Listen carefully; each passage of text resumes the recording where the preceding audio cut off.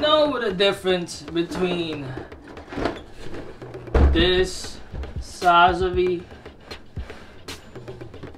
and this Sazabi is one of them is a clear kit. So this is the Master Grade Sazabi, the clear version. I got this last year from the Gunpla Expo online, ordered it online, and then it came and shipped to me like about a month or two later. And now I'm finally getting to building it because I'm just a lazy person. I'm pretty sure you guys have seen plenty of reviews about the regular Sazabi itself. It's just that there's not a lot of information. Like, not a lot of people have seen a completely built Sazabi clear kit. Man, that was a tongue twister. So like all kits, it comes with a manual, and like all Verka kits, it comes with its own decal. Let's start the count. You get 1, 2, 3. Look at that. It's got its own shield. 7, 9, 11, 13, 14, 16. I don't think this is all gonna fit. 19, 20, 22, 23. I'm still going. 28, 30, and 31. 31 runners. Woo! It's gonna be a long build. After I'm done building this kit, which is probably gonna take me about a whole week because I'm a slow builder. You have to be fast. I'm your man. No, you're not. You're too slow. What? We'll do a quick review, and you just gonna have to take my advice if it's a good kit or not, without being a professional Gunpla reviewer. All right, be right back. Boom, son, I'm finally done. Took at least a month or something. But why? Not because I'm retarded or mentally challenged or anything crazy. It's just that I'm just lazy. But this is it. Pretty cool looking overall. This was a fun build, and definitely it's one of those Master Grade kits that you just have to build. You know, granted, it's got some flaws, mainly the posing and stuff. You know, it's very limited in my opinion. That's just me. But yeah, it's pretty good. So, size comparison. This is the first half of the Shin Musha Gundam. I'm customizing them right now, but that's what it looks like compared to the Sazabi. Very tiny, yeah, maybe. Everybody wants to see what the Penelope looks like compared to the Sazabi, and that's what it looks like right there. Let me zoom out for a second here. Boom. So you can see they're almost the same size. Sazabi's, you know, just slightly taller than it, but if you flap the chicken head up, he's probably taller, but you know, that's just cheating, right? So another size comparison we have here is the F90 right there. A tiny Master Grade kit. Let me zoom back in just a little bit. As you can see, he is very small. He doesn't even hold a candle size-wise compared to the Sazabi. Next one we have here is the Vidar. As you can see, he is a tiny kit compared to the Sazabi. Look at that. Look at that.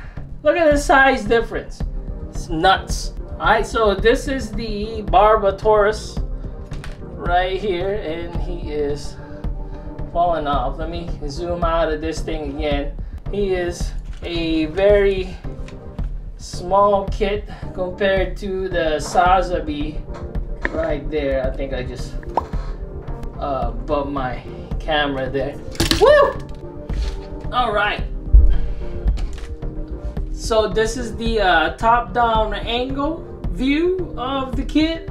Now, I don't want to bore you guys with another review of the Sazabi. This is just a quick video of me admiring it. There are other reviewers that you can watch that can go into more details about the kit, but you know, I just want to show off my mechanical clear because not a lot of people have seen this in person, and I'm just giving you guys a good view of it. But I'm gonna still try to attempt to give as much information as possible because, you know, content, guys. So this kit comes with two different beam effect parts. You can have it either long right there and short if you want to be modest, if you just want to be a show off. Oh, it's the other way around, sorry. Also, what you could do with this too is you can attach them together to form like a double bladed, double edged lance thingamajig. I don't know what you call it, just like the Sazabi though. You know, that looks pretty cool, right? The kit comes with two beam savers right there, so you can sword fight when you're bored out of your mind. Clear machine gun, laser beam thingamajig. I don't know, but you know, my only gripe about this is that it didn't come with a solid inner frame. It's just all plastic. What the fuck? So I mean, come on. You could have made a little bit more effort and just made some solid parts in there to make it look cool. You get the giant shield right over here. Look at how massive that shield is. It would have looked very cool if the inner parts of the shield is kind of solid. There's just like the entire kit to show off the mechanical inner frame parts of it. But you know, they skipped out on it. Just personally for me, I would have liked to see a little bit more inner frame showing off on the shield. And the same thing for the long beam rifle. Long beam rifle or sniper gun right there. The problem also that I had, since this already happened, I might as well talk about it, is the hands. I don't like these kind of hands. I'd rather have a fixed holding hand instead, like a high-grade kit, because these things are a pain to freaking put together, especially when you want it to hold on to something. I mean, it looks good right now. Now the hard part is trying to put this back in. You have to, because this thing flaps like that. You can lock it in right there, and then you can pull that out. So what I've found to be easier for me to attach the rifle or whatever weapon that you have or you want to use for this kit. I almost choked on something. Let me go drink some water. This thing right here can be moved. You might as well keep it like that so that it's easier for it to go back in to the hand like that. Oh, also this came with a cockpit, but I don't know where it goes. The manual never really went over it, but yeah, it comes right there. You got the pilot in there. It doesn't go in there at all. I don't know what it is, but sure, it's there. Also, what I found out when I was reading the manual for this is apparently you can put LEDs on the head. So as you can see, you can buy an LED attachment for this kit to make them light up. It says LED. Now, I don't speak Japanese, but I'm assuming LED also stands for LED in Japanese. So now I'm gonna go over the transformation. So this part right here opens up. I just want to show you guys. Boom, boom. Look at that. Is that classified as a transformation? I don't know. Shoot. But yeah, and this one comes off. Boom. Isn't that cool? And this thing opens up. Boom.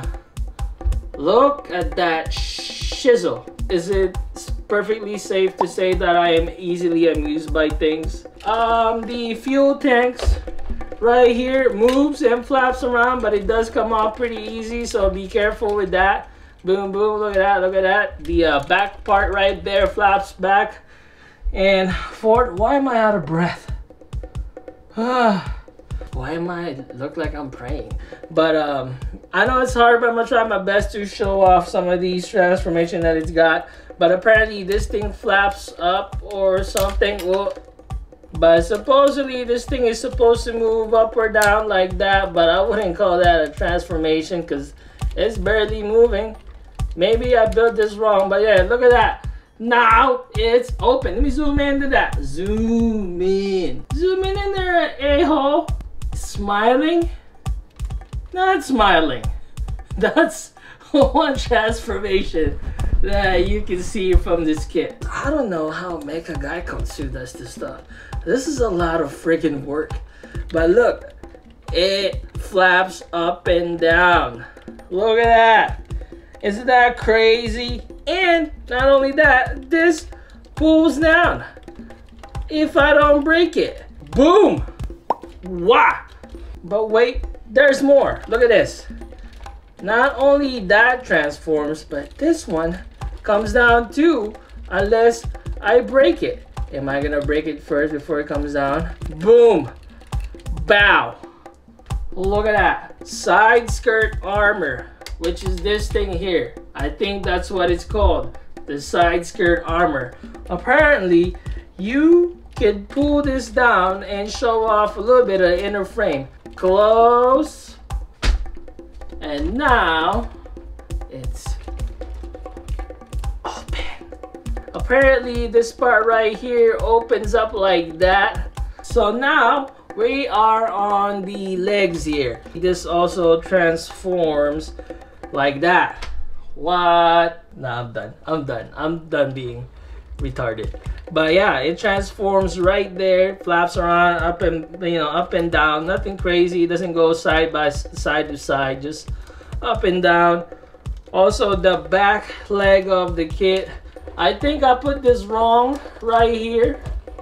It's not supposed to be like that. It's supposed to be like this right here. It's supposed to be close right there. I think. I'm not really sure. And then you're supposed to just open it, I guess. Right? So that's another transformation that you could have. And and you can pull this back. I don't know. I'm a noob. Okay? This is hard. But apparently you can pull it up and then you can pull it back a little bit, and then you can just pull these little boosters here, just like in the manual right there. Yeah, the freaking arm opens up like a butterfly. This part right here, it apparently goes like that, and it does. Look at that. I mean, I probably put this wrong together, but it does flare up like that right there. If I had to change the manual focus there, but right there it transformed. But I think I did this wrong. I don't know what I'm doing wrong here, because this was also the part where I had problems in putting the kit together. But like I said, it flares open right there. I hope you guys ain't dizzy because I'm moving the cameras a lot, zooming in and stuff. Right there, the head transforms and moves around like that. It's pretty cool, right? The problem I have with this kit though is there's not a lot of movement on the head. You can't really look up. You have to force it. But you can look down. That's as far as it goes when it comes to looking down. Right there. But yeah, I mean, there's not a lot of movements on the head, but it's got some transformation to it. Whoops. So overall, this was a fun build for me. It was fairly enjoyable. Definitely looks very cool. The main selling point for this kit, at least, is the inner frame that you can see, because it's mechanical clear. Duh. I don't know what other gunpla term I could use that would make people buy this kit. Granted, this is not the regular master grade Sazabi. This is the mechanical clear kit. Between you guys and me, I prefer the mechanical clear version just because I like mechanical clear kits. If I'm to rate this between 1 through 10 ninjas, I would say 10 pirates. All the transforming parts are pretty cool. Some people would say that this was a revolutionary step forward when it comes to the Gunpla engineering. I say I don't know what they're talking about because I am not a Gunpla scientist. I'm just basing it off of the cool factor and some transformation kits. With that said, I'm gonna go practice my B-roll, and then I'm gonna read a couple of comments because I like doing that. Alright, first comment here is from Jay Truong. Fun fact, you can mount other kits on it to ride like the Gusion or another Barbatos. I tried Sazabi, but it was too heavy for the Barbatos. You know what, now that you mentioned that, I'm probably gonna try that too. I don't know, I have the core Gundam. I'll build that and maybe ride it like a pony. You know what I'm saying? Do a custom on those two, make it look like a knight. I don't know, I'm just spitballing here. Next question here is from Don Carlo. By the way, I'm reading comments from my Barbatos review. There's a lot of comments. I'm sorry, I can't read all of them. I'll read like maybe 5, but I definitely replied to you guys' comments. You know, I like that. That's the least I can do, you know, for my fans. Thank you, fans. So for Don Carlo here, he said, I'm excited with this kit, but disappointed with the colors compared with its first leaks. Well, you know, yeah, well, with the Barbatos, it definitely, the blue definitely looks more like, you know, kind of purplish, blue purplish color to it. You know, in my case, I always paint my kits whenever I get the chance, so that's not an issue for me. Hopefully you get into painting if you're not already, so you can fix that issue that you have with it.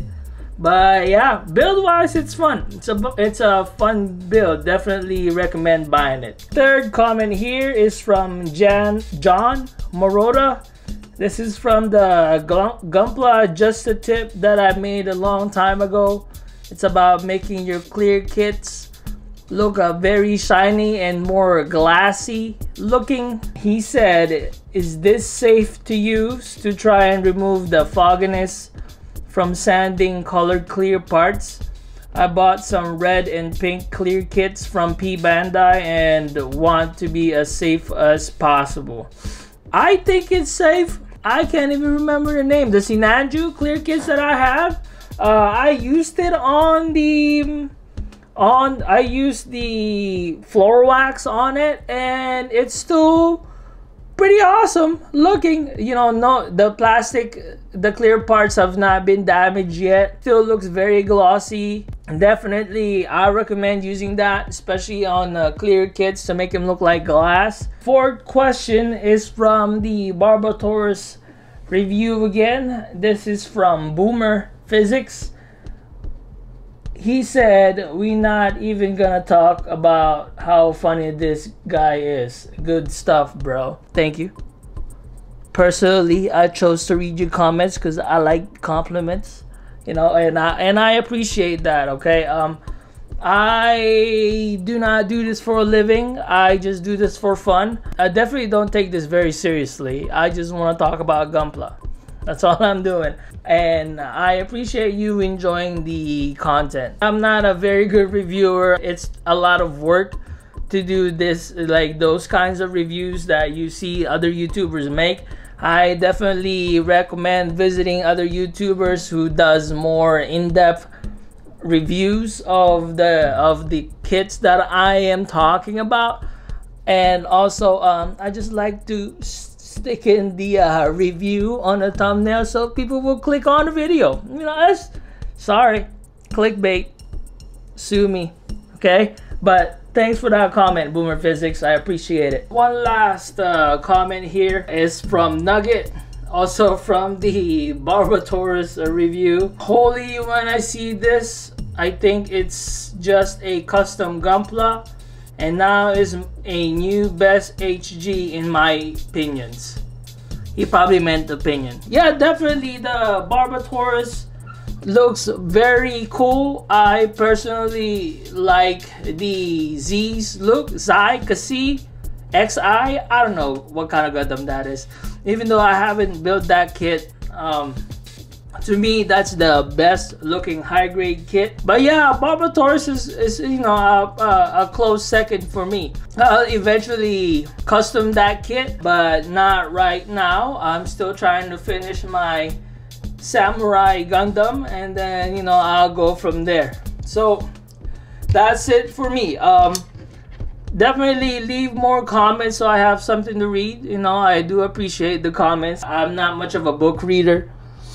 I do like reading comments though, and I like putting them on my videos. Also, I'm gonna be going back to customizing Gunplas again. I think I've built enough kits to satisfy my building crave, and yeah, I'm gonna be painting again. So what does that mean? It's probably gonna be another long time for me before I upload another video, but I do appreciate all the views. So that's it for me. Subscribe if you like. Everybody stay safe, and thank you for watching. Buy this kit if you get the chance. Definitely worth the money. Bye.